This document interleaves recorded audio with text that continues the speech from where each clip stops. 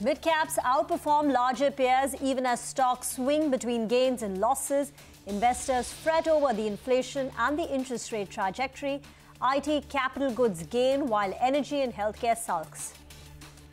Acquisition news boosts Samvardhana, Motherson and Lumax Auto. Samvardhana Motherson strikes a deal to buy SAS Auto System Technic, a global cockpit module and EV solutions vendor, for 540 million euros. Lumax Auto surges as it is set to buy a 75% stake in IAC International Automotive India. Both deals are seen as EPS accretive. Bharat Dynamics and KEC International gain on large order wins. Bharat Dynamics fires up on a $255 million export order. The stock trades ex-dividend. KEC International bags projects worth 3,000 crore rupees across business verticals, taking their order intake to 18,000 crores so far this year. NMDC Steel shares at 5% upper circuit intraday post-listing. The government is looking to divest over 50% of its holding in the demerged entity. Bullish management commentary boosts RPG Life. The management tells CNBC-TV18 they continue to grow faster than the market. They expect volume growth to be in double digits in the fourth quarter.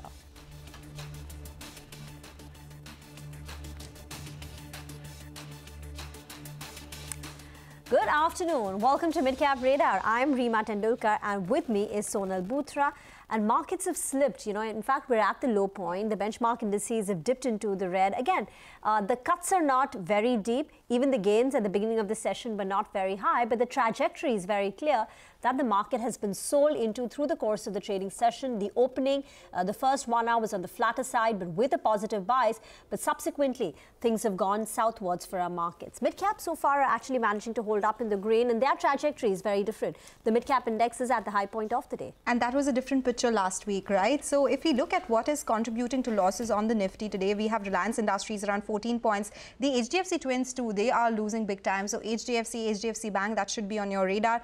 And banking names, they are really the ones which are putting a lot of pressure as far as the Nifty moves are concerned in trade today. So bank index, that one is down 0.6%. That's the biggest loser in terms of benchmark indices as well. Nifty IT on the flip side is the one which is gaining some ground in trade. So it's a good time to get a technical check on the markets. We have Rahul Sharma of Equity 99 Advisors joining us for just that. Rahul, good afternoon. Thank you so much for joining us. Well, what's your take on the Nifty at the day's low right now? And mid-caps on the flip side, they are the ones outperforming today. Yes, good afternoon, Sonal, and thank you for having me on the show. Definitely, see, there is a lack of confidence in the market, especially for the indices. We are not able to make any decisive move or with confidence over the indexes. But you said that some of the mid caps are doing really nice, and specifically right at this current position, mid caps and small caps are looking really good. But then still, market is in pressure. Whenever we see index going towards on the higher band side, say like 18,100 or 200 levels, from there we see profit booking and lack of confidence in the market. And for the same reason, now right now market is trading below 17,900 levels. I think for Nifty particularly, 17,830 and 800 levels are the good support levels on the immediate basis. And on the upside, 18,000 and 18,200 will remain strong supply zone or resistances, as we call.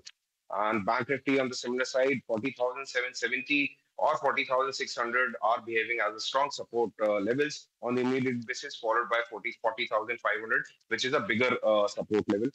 On the upside, 41,300 or 41,500 will remain as a strong resistance or supply zone on Bank Nifty. And Rahul, afternoon. What about individual stock recommendations? Yes, definitely, Reema. There is like huge potentials going on, and I think stock-specific approach is the right approach for the current market. Right now, in my selection, one stock is from metal and one is from auto. From the metal side, I'm picking Jindal Stainless Steel Limited, which is trading near 265 levels. See, this particular stock, although metal pack is not doing good today, but this particular stock has been consolidating from a really long time. And metal pack, as it is not doing good, but this JSL on technical charts is looking very strong. It has formed a good base and now getting ready to get a good upside move. There is a horizontal line breakout. MACD, RSI, both are on positive side, trading above all important moving averages. So the target levels for Jindal Stainless Limited will be 280 and the stop loss should be kept at 257 if you are taking position at the current levels. Oh. Second selection from Auto Pack is TVS Motors, which is trading around 1135 levels. See, the charts are really positive. It has formed good base near 1000 levels, and since then it has been giving us good higher top, higher bottom formation on intraday charts. I think this particular stock is ready to go and touch 1200 levels again. So for the target of 1200, I think you should buy TVS Motors at current levels, keeping stop loss at 1100 for a positional view. All right, Rahul, thank you so much for joining us. With that, let's move on. This is our segment Mid-Cap Movers. We have Vivek with us, as always, to take us through the mid-caps that are moving around in trade. Vivek, what do you have for us? Well, good afternoon. It's another session where you're seeing an outperformance as far as the broader end of the markets are concerned. So first few names, these are some of the stocks that's been added, to the FTSE indices after the semi-annual index review. And these are the names, that will have some impactful, meaningful, high-impact buying.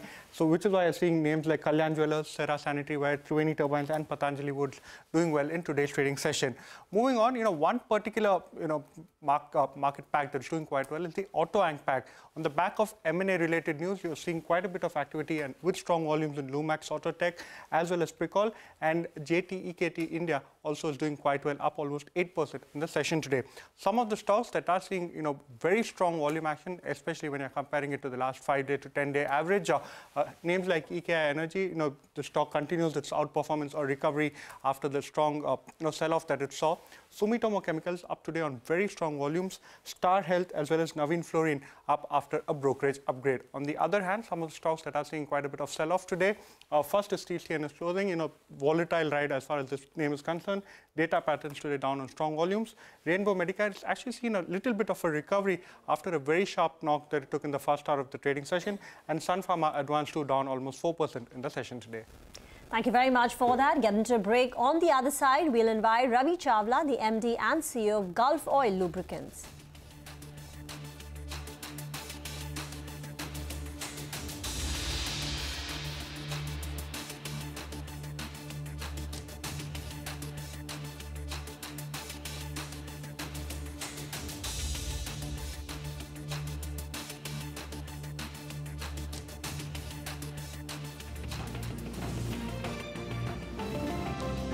As promised, let's talk about Gulf Oil Lubricants, which is the stock in focus today. Posted a good set of numbers in the third quarter, even as margins saw some pressure, down about 120 basis points on a year-on-year basis. The management says they delivered double-digit volume growth in the core lubricants business, while the agri and two-wheeler segment was impacted.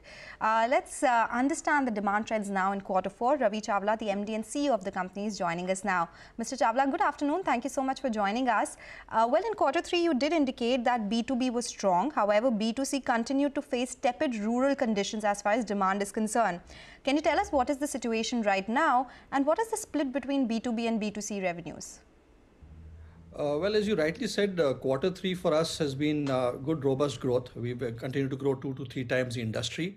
Rural demand, yes, it has the agri products which should pick up in the coming season, and we are preparing for that. Number of initiatives we do in terms of service camps, etc.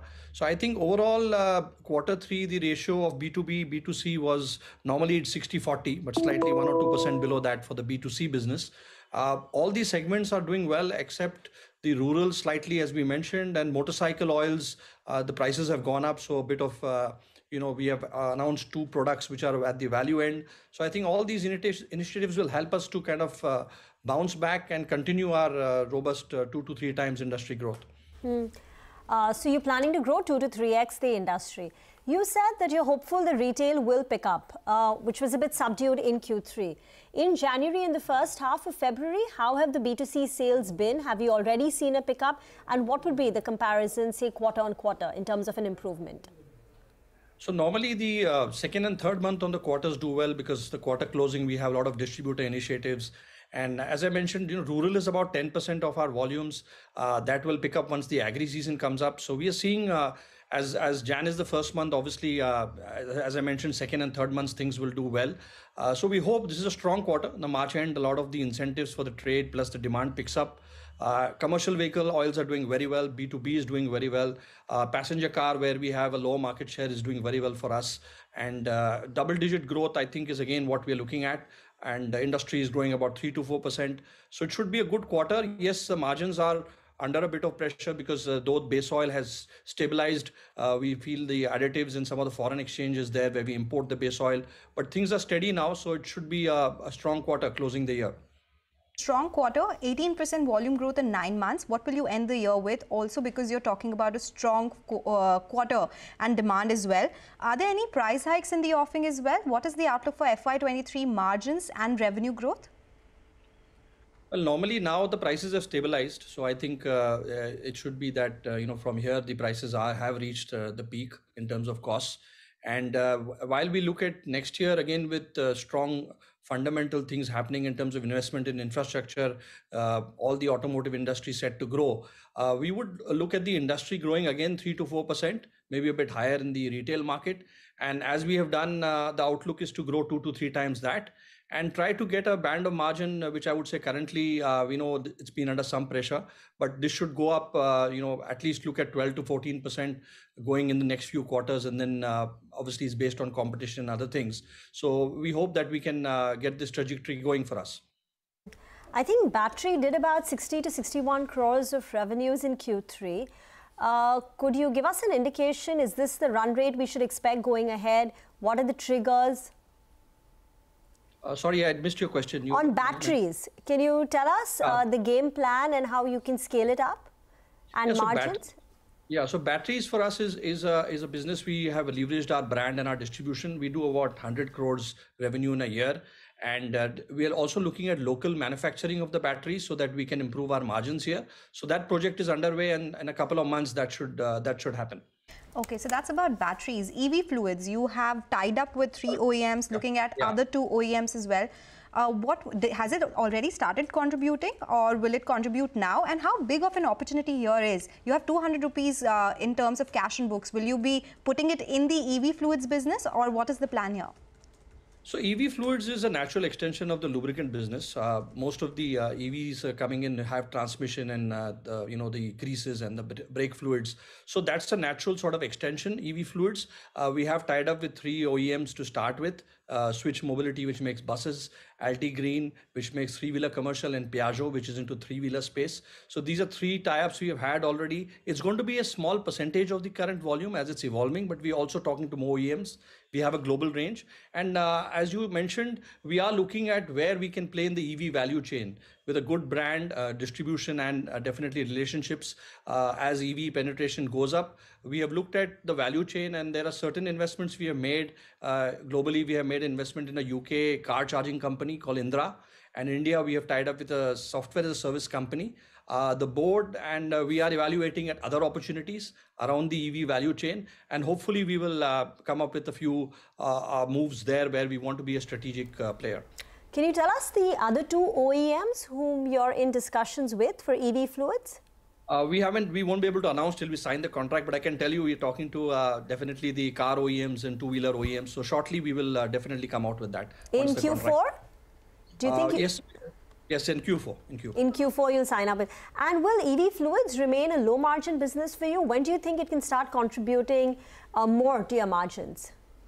See, EV fluids is going to be a very small part of the volumes. The core industry, the core lubricants is going to continue to grow 3 to 4% for the next 10 years, 15 years. As you know, penetration of vehicles, most of the commercial vehicles, industrials, and even if you take other segments, the penetration of EV will happen.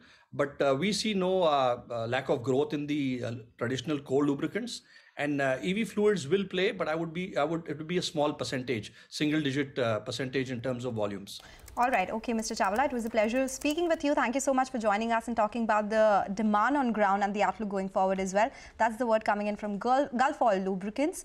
Strong set of numbers and the commentary as well. We'll slip into a short break and get you more on markets and stock-specific action. Stay tuned for that.